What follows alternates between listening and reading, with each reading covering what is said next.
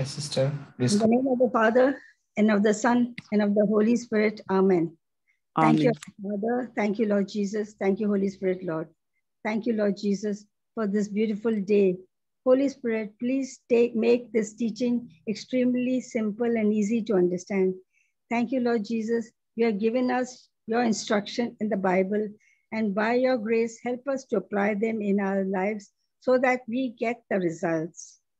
Holy Spirit, Lord, please take full control of this session and let the words of my mouth and the meditation of my heart be acceptable to you, O Lord, my rock and my redeemer. Our Father, I make this prayer in the holy and mighty name of Jesus. Amen, amen, and amen. Praise God. Thank you, Jesus. Praise God, sister. Thank you, Jesus. Praise God. So I'm going to talk on contentment. Can anyone tell me, according to Bible, what is the meaning of contentment? To be content. Satisfaction. Who's that, Joyce? Yes. You get 100 more, 10 on 10. Oh, thank you. I didn't know that. Yes. Well, according Holy to Spirit, it means to be satisfied or pleased. Discontentment will result when turning from God, lying and hiding sin. Now, contentment is a virtue, right? It is a supreme virtue. Now, a godly contentment does not come by adding to what you have, but subtracting from what you desire. We may have many desires. I don't say it's wrong to have desires. The world says that you will find contentment when your possessions rise to meet the level of your desires. That is how the world thinks. Now, the Christian has another way of contentment. That is, he can bring desires down to his possessions. That is it, right? Right? Thank God. Praise Jesus. praise God. Now, spiritual contentment. Contentment is the result of spiritual awareness, which allows you to recognize negativity. It changes your pattern of thinking. As you tap your huge inner potential, all desires are fulfilled by you regain your place. Hope it's understood about what is spiritual contentment. It allows you to recognize negativity in the first place. And secondly, it makes you change the pattern of your thinking. That is, whatever you have in desires, you are fulfilled to you regaining your place. That is, you come back to your senses, in other words. Now, do you live a life of contentment? How do we live it? This is very interesting now. The Bible says in 1 Timothy 6 to 12. Brother, please put the slide, Brother Max. 1 Timothy 6. Can anyone read, please? It's so small. But godliness with contentment is great gain. For we brought nothing into this world, and it is certain we can carry nothing out.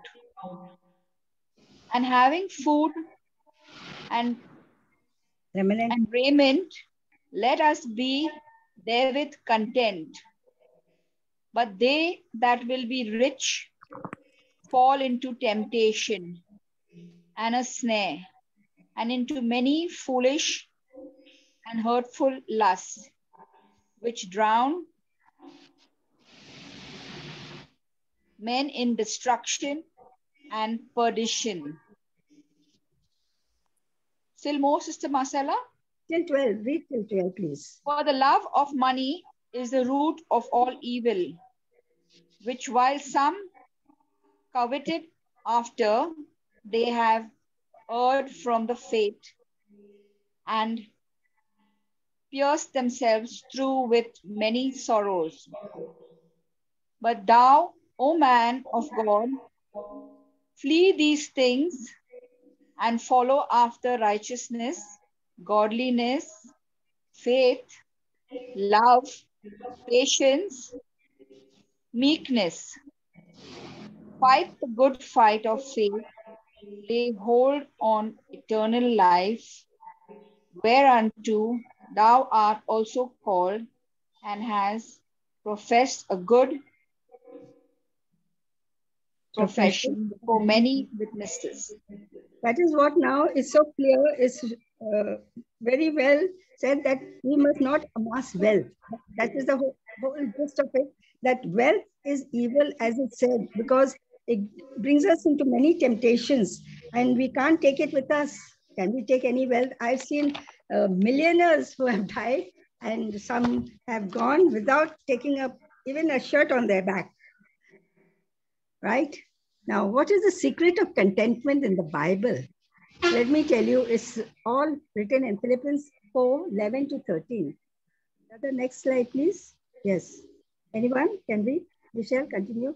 Not that I speak in respect of want, for I have learned in whatsoever state I am, therefore therewith to be content. I know both how to be abased, and I know how to abound. Everywhere and in all things I'm instructed both to be full and to be hungry, both to abound and to suffer need. I can do all things to Christ, which strengthen me. Praise God. This is how Philippians says, St. Paul tells us, now it is what I know what to have little and I know what is to have plenty. In any and all circumstances, I have learned the secrets of being well fed and of going hungry, of having plenty and being in need. This is exactly how St. Paul is talking about biblical way of having, secret of having contentment. Now, let me ask you, is there attribute to this contentment? Yes. There are 5 attributes to this contentment. Now, can anyone give any one attribute of this contentment? You know, like how Sister Melanie has explained to us about the fruit, and it has 9 attributes: love, joy, peace, patience, all that. So now contentment itself is another virtue with attributes. Now the 5 attributes, what are the 5? Any 5? Can anyone mention, please? Being rooted in the Word of God. Okay, that's good. And let Having me... the Holy Spirit. Yeah, that's all right. But satisfaction. Oh, you hit it on the nail. you get also another 10 on 10. And I think you should treat yourself with chocolate and you have to give the chocolate, Sister Marcella. Self, treat yourself. Okay. Let me go to satisfaction. The first attribute. This means the good feeling a person experiences when he achieves something based on merit and according to his expectation. A satisfied person is never envious. He's not jealous or greedy about material things. He's happy, unmoved, calm, and enjoys internal peace of mind. Such a beautiful explanation on satisfaction. We can be satisfied and contented. Here are a few scriptures. Brother, you'll have to put up the scriptures. Psalm 16, verses 11. Yes, sister. The third slide, please.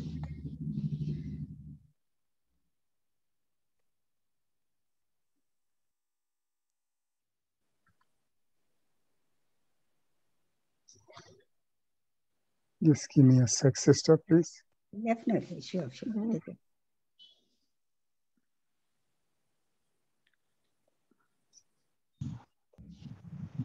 Praise God. Praise Jesus. Thank you. Praise Jesus. Praise Jesus. Now, these are some of the psalms that support satisfaction, how I said. It is Psalm 16, verses 11, Isaiah 58, verses 11, Psalm 17, verses 15, Psalms 37, verses 4, Hebrews 13, chapter 13, verses 5, 1 Timothy 6, verses 6, Matthew 6, 33, Romans 15, 13, Philippians 4, verses 9, Jeremiah 31, verses 25, Matthew 5, verses 6, John 4, verses 14, Psalms 90, verses 14. And we still continue Philippians 4.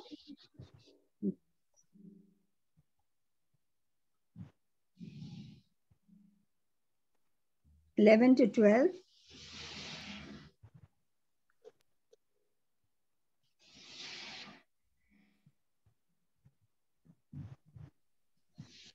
Praise God. Thank you, Jesus. Praise God. Thank you, Jesus. Thank you, Jesus. Philippians 4, 11 to 12. Not that I... That's the one, sister. Yes, Praise God. then the next one will come, follow. Not that I speak in respect of want, for I have learned in whatsoever state I am, therewith to be content. I know both how to be abased and I know how to abound. Everywhere and in all things, I am instructed both to be full and to be hungry, both to be abound and to suffer need. Now, this also speaks of how we can be satisfied. It's just talking very clearly. Now, we see in Psalms 103, verses 1 to 5. Yeah, this is my favorite, which I say it loud. Bless the Lord, O my soul, and all that is within me. When we are satisfied, this is what comes out of our hearts. Bless the Lord, O my soul, and all that is within me. Bless his holy name. Bless the Lord, O my soul, and forget not all his benefits, who forgiveth all thine iniquity, who healeth all thy diseases, who redeemeth thy life from destruction, who crowneth thee with loving kindness and tender mercies, who satisfies thy mouth with good things, so that thy youth is renewed like the eagles. When we are so satisfied, we are so young in heart, young in spirit, we can raise up like eagles, no longer live on this ground level. We keep soaring because our heart is lightened with gratitude, with contentment. Now, the second attribute is lack of envy. We do not envy. We do not have envy. That is the second attribute. The first one I said is satisfaction. It is the state where one grows beyond petty jealousy and the inordinate desire to have something which somebody else's has. A person who is content with what he has would not want to be living someone else's life. A content individual should not be involved in any social behavior. Now, here, I would say, I'll give you one small example. Like my daughter, she was requested to stand for some, elections, small during this time. But I asked her to refrain from it because it's not spiritually, she will not grow spiritually. And I made her understand how it is that she's already doing a good job of looking after aged parents, in-laws, father-in-law, mother-in-law. She's got daughters. She's taking them to school, bringing them, taking up their lessons. She's occupied. Her husband is sailing. He's not at the moment around. And I said, you'll be just diverting your godly calling or whatever. You're doing a good job. You will fall into some, in the worldly carnal minded you'll be. So she understood and she refrained from, she just requested that she won't be there because this takes you away from, that is taking you away from God. It's pulling you away from the truth. So here there are some scriptures that also speaks on lack of envy. Brother, the next slide, please. Praise Jesus. Proverbs 23. Yes, Proverbs 23, verses 17 to 18, Galatians 5, verses 6, James 3, verses 14 and 16, Romans 1, verses 29, 1 Peter 2, 1. Now, this is, everybody knows about the scripture, 1 Corinthians 13, 4. Love is always patience. Love is always kind. Love is never envious or arrogant with pride, nor is she conceited. She's never proud. This is exactly what, this is the virtue that we all have it in us in some measure. So we will not have that lack of envy. We will not envy anyone when we have this scripture, especially 1 Corinthians 13, when we put ourselves in that. I am always patient. I'm always kind. I'm never envious or arrogant with pride, nor am I conceited. When we say this, it's we elevate ourselves. We come up to the level higher than you can imagine. Now, let me come to the third attribute, humility. Humility is a special attribute of contentment. It is the lowliness of the mind. A humble person is always meek in spirit, respectful, modest, and obedient. And now, we all humble, of course, because we are obedient to the word of God. That is the first thing I thought of when humility, when I came across. In which way? Yes, we never say no to our God, because we can never ever be ungrateful for what we are today, who we are, and we are serving the living God, we're serving the Most High God. So we always have to be humble, not only abiding His quality. Jesus Himself was so humble, and He has washed the feet of the apostles. He has humbled Himself to be so obedient to His Father.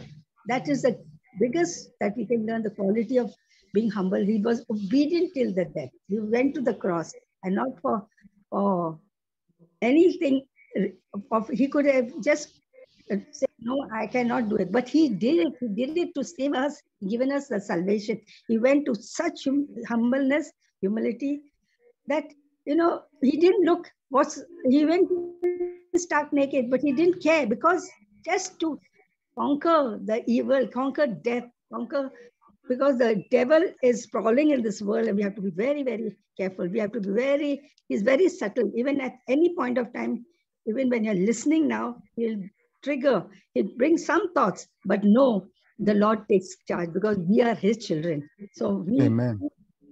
Amen to that. Thank you, Praise Jesus. God. Praise God. Thank you, Jesus. So this is where we understand, when we say humbleness is not being totally, doing, okay, somebody tells you do this and do that. But when submitting to something wrong, that is not humble. You can stand and say, no, that's not right. Amen. Brother, put up the scriptures, please. James 10, 4:10. The scriptures for this is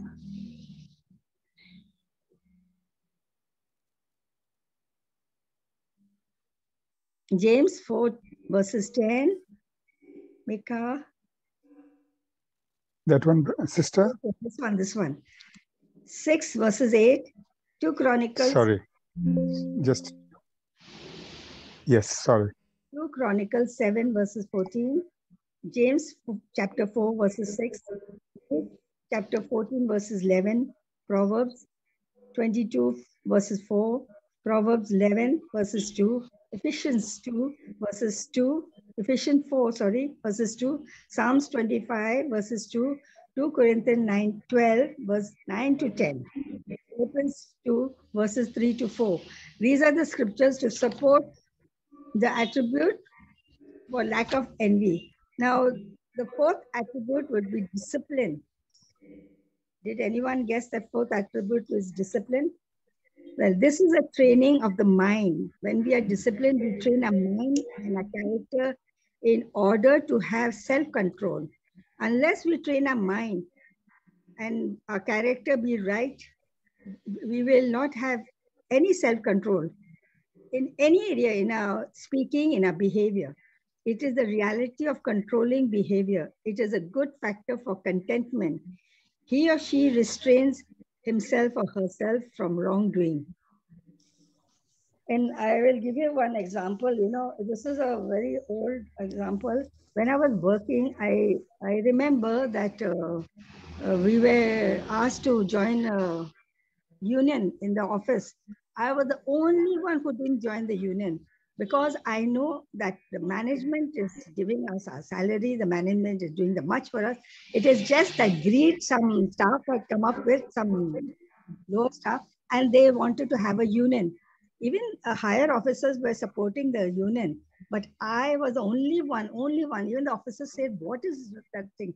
But I didn't disclose it to them, but I didn't want to join the union, because I remember when my brother joined the union, they were all taken, they were for one day in the prison. But, and my dad had to release, but my brother did not come out. He said, no, I want all the boys to come out along with me. So my daddy he was in the Minister of Defense, so he had support, and he let all the boys out. And I had that experience, and I was very young. I was still in college. I had not joined work, and that always was in my mind, not to support union, but be with the management.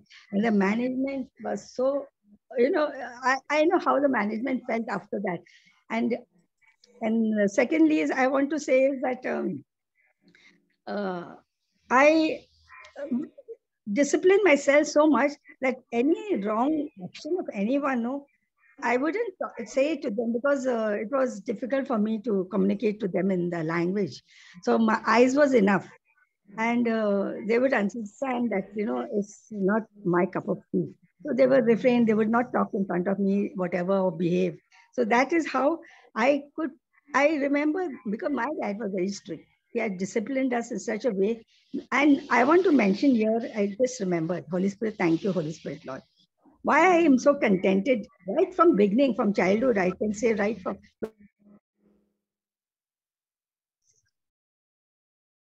Praise God. Praise God, sister. Praise God. Praise God. Can you hear me? Yes, you can. We can. You're back, sister. Yes, yes. Continue. There was a call that came. I didn't take it. So I was saying we were 6 siblings, and we had winter school uniform, and we were in a Cambridge school, and the fees are very high. But I was wondering now as how my dad did it. My mother was only a housewife, but he was never did I hear him complaining or grumbling. And then even two of my brothers were in the boarding school. I just don't know. But I know for one thing that we were never complaining, asking for things. We were contented. Even till date, I am contented. And I just don't know. My children are also blessed. They are blessed. They're contented. This contentment, then I gave the teaching on favors. This topic came up immediately. It just triggered me. And yes, the favor of God is, and I'm contented also. So I said, let me take up this topic on contentment.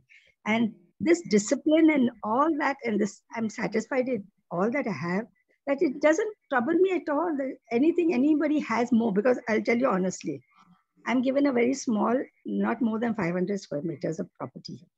And the others have got 4,000, 5,000. But no, I'm not bickering. I'm not, because one thing is me, I cannot take it.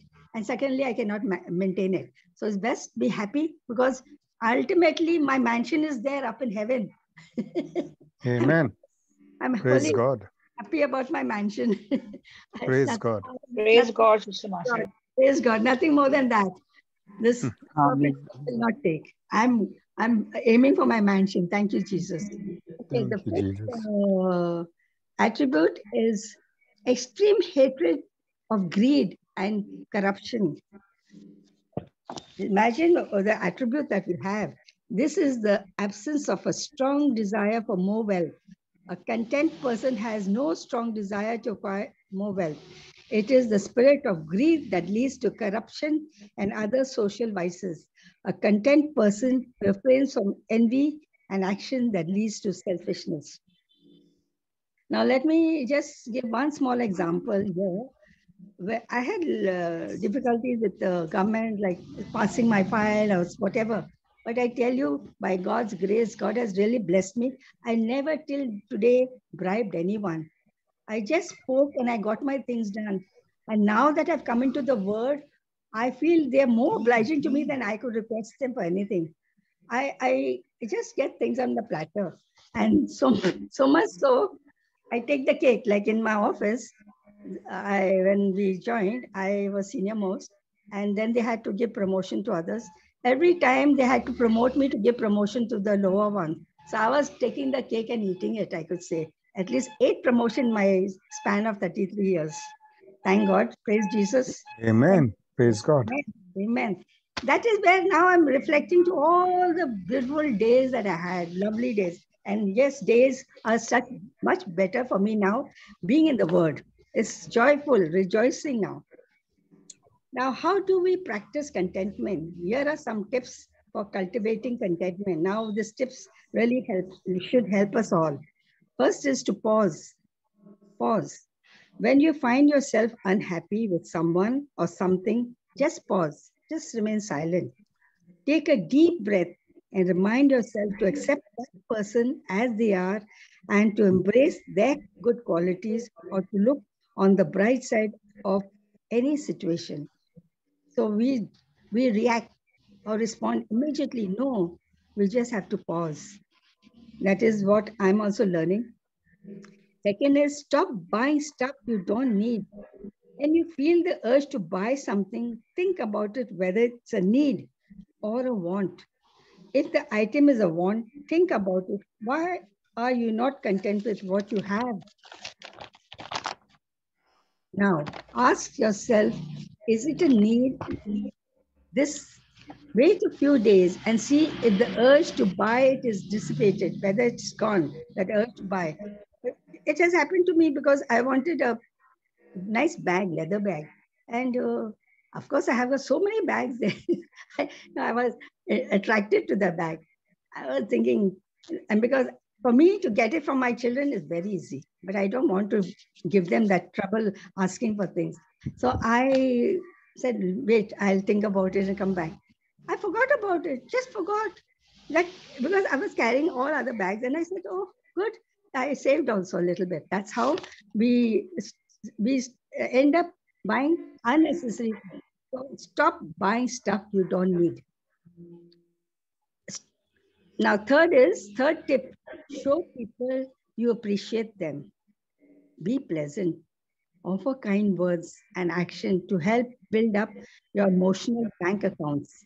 The more you put out in the world for others, the more you will receive in return.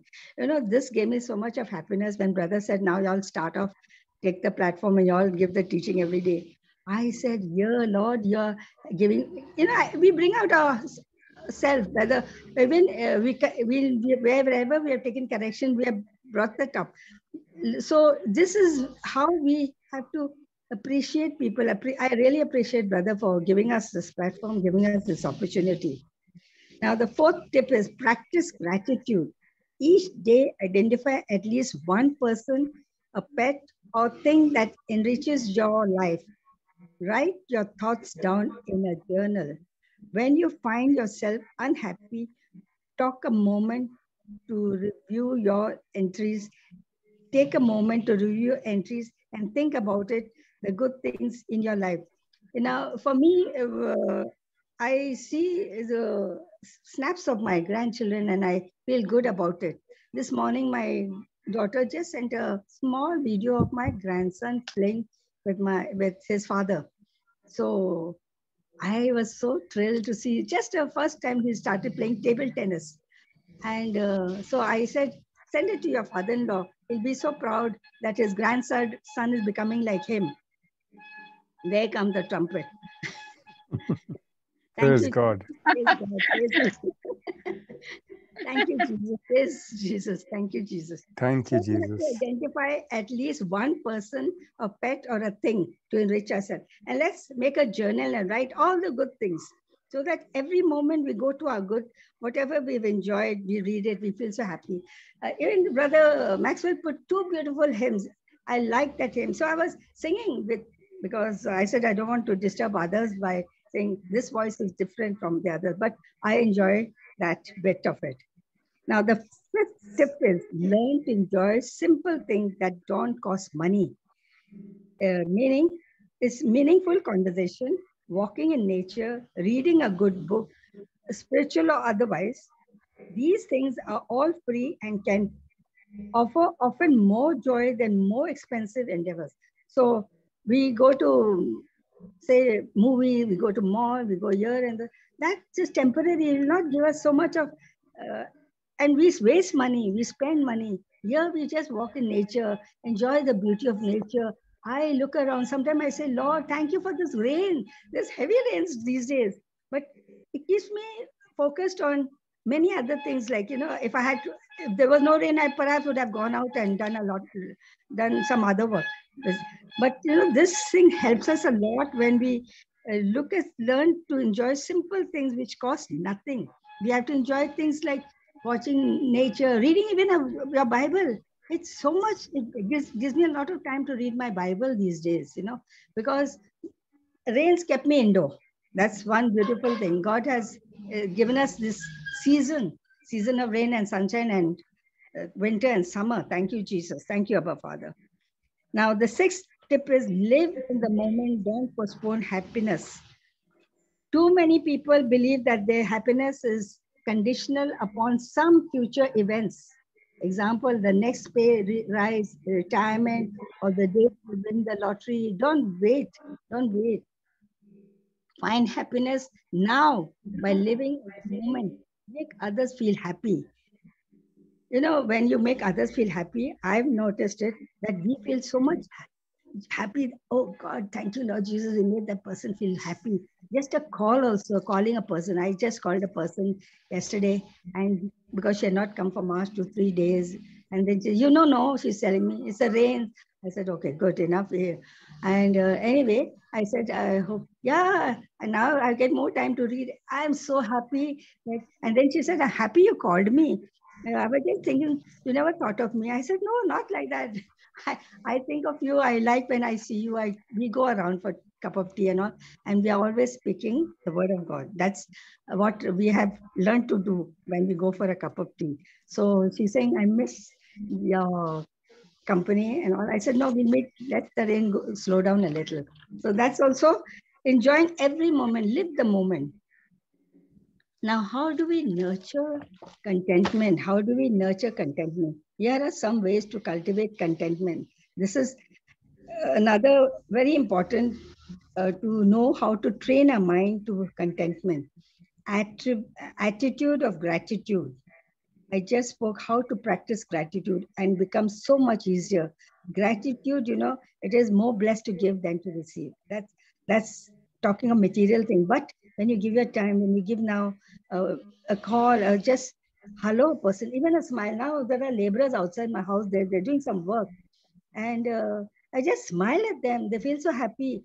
I requested one time, you want some water? He said, yeah. They I just think like they're just my own. They're working just outside my they're cleaning up all the grass. But you feel so happy when you make others happy. Nurture optimism. That's very important. We sometimes say, don't be pessimist. It's negative. It's opposite of being optimist. So we all know ways to be positive, but it is very important to be optimistic. Be optimistic in every small things. Never negative. Oh, what will happen? No, that sentence is wrong. Absolutely wrong. Many of them say, oh, what will happen?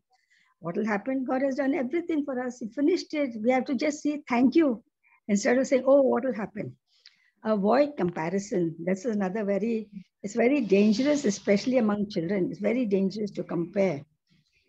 It becomes a stronghold in them because I've seen many youth in the retreats. They had this stronghold because of comparison. They feel the parents love one child and don't love the other child, or somebody said something to them, the teacher or professor, whatever. So we have to be very, very careful to avoid the comparison or to call anybody with any other name but by the blessed name, the baptism name or whatever. Be satisfied with what you have. These need no explanation, as I said, what is contentment. Now serve others. This will give us untold contentment. When serving others, this is a virtue of Jesus when we see how he came to serve, not to be served. Who is a contented person? Who is contented person? If you're contented, you're satisfied with your life or the situation you are in. Now, what are the benefits of contentment? Benefits is first peace of mind. Contentment brings peace of mind and positivity that can facilitate growth and self-improvement. Now, so it is having a peace of mind. And second is happiness. Contentment promotes happiness. Third is strong relationship. You grow in relationship with like-minded people. You have to be very careful with whom you walk and talk, because whether they build you up or they pull you down. So have a very strong relationship with people who are in the world. Distinguish wants and need. Just spoke out for it. And I said what is wants and need. That is another benefit. Fifth is simplicity, mother of all virtue. So now what are the benefits? I'll repeat. Peace of mind, happiness, strong relationship, distinguishing wants and need, simplicity. Now there are keys to contentment. Contentment is about accepting people and things as they are and not dwelling on how you wish things should be.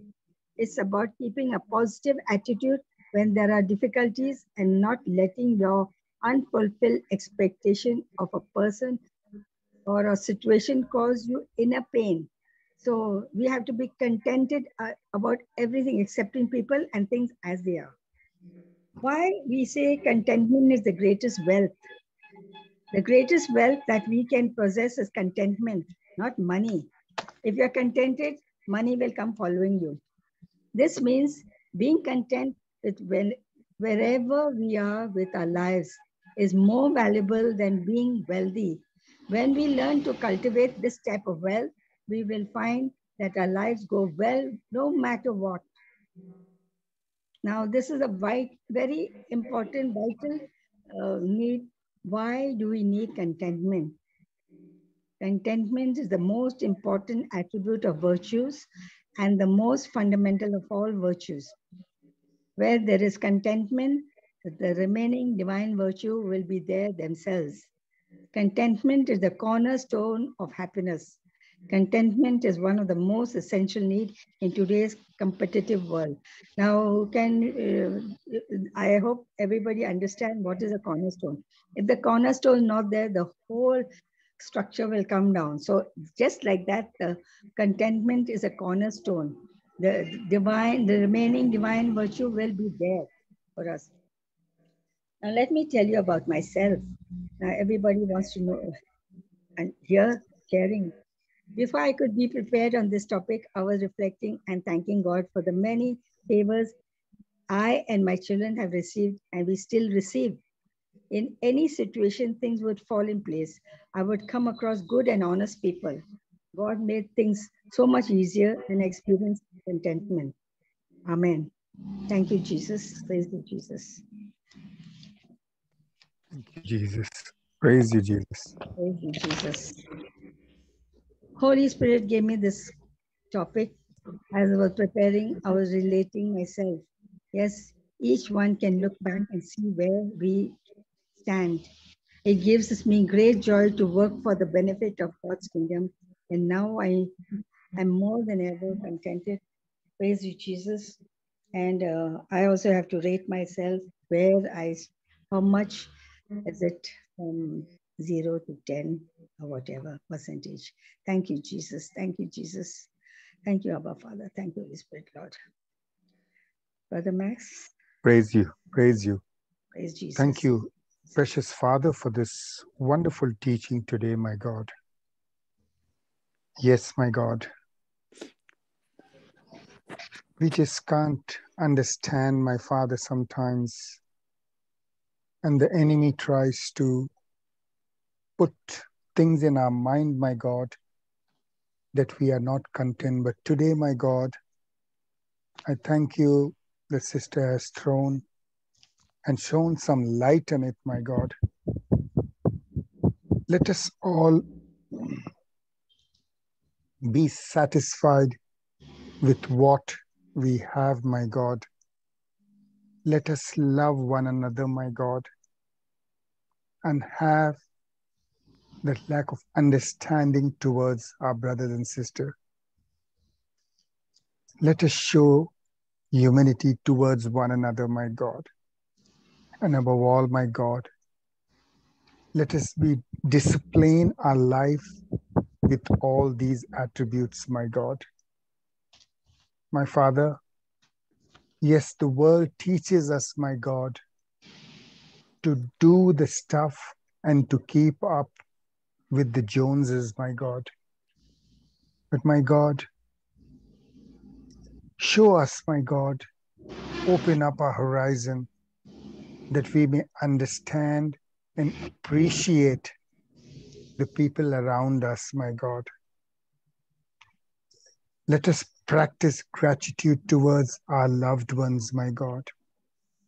And let us document every as good things that you have done in our life, my God. That journal, my God, would be a written testimony, my God, for all the attributes, the gifts that what you have given us, my God. Let us have a meaningful conversation, my God, not something which is of flesh, my Father, to bring one another down and to belittle anyone, my God. Let us be more like you, my God. Let us live at the moment and enjoy the moment, my God. Let us learn to nurture our friends, our families, my God. Take that spirit of uncontentment from us, my God. We thank you, Father, that as we have learned the biggest wealth, the greatest wealth that we have today is contentment, and it is your word, my God. Father, your word says, my Father, but your goodness with contentment is great gain. And I give you glory and honor, my God. I thank you for this platform. I thank you, Father, for blessing Sister Marcella with this beautiful teaching, my God. And I know for sure, my God, this teaching today, what has happened, it is meant for someone. It may be anyone around the world, but they would be touched and blessed with this beautiful teaching. I give you all the glory, my God, that all our participants who are there today have chosen to be here, my God, and enrich our life and to be content in the word of God, my Father. Because your word says, my Father, you will never leave us or you will never forsake us, my God. I give you glory and honor, my God. I close this prayer and I thank you, Lord, that all the transmission went off smoothly without any hindrance, my God, because your precious grace was upon this day today. I close this prayer, giving you the glory and honor in Jesus' precious, mighty, and holy name. Amen and amen and amen. Amen. Amen. Praise God. Amen. Praise God. Amen.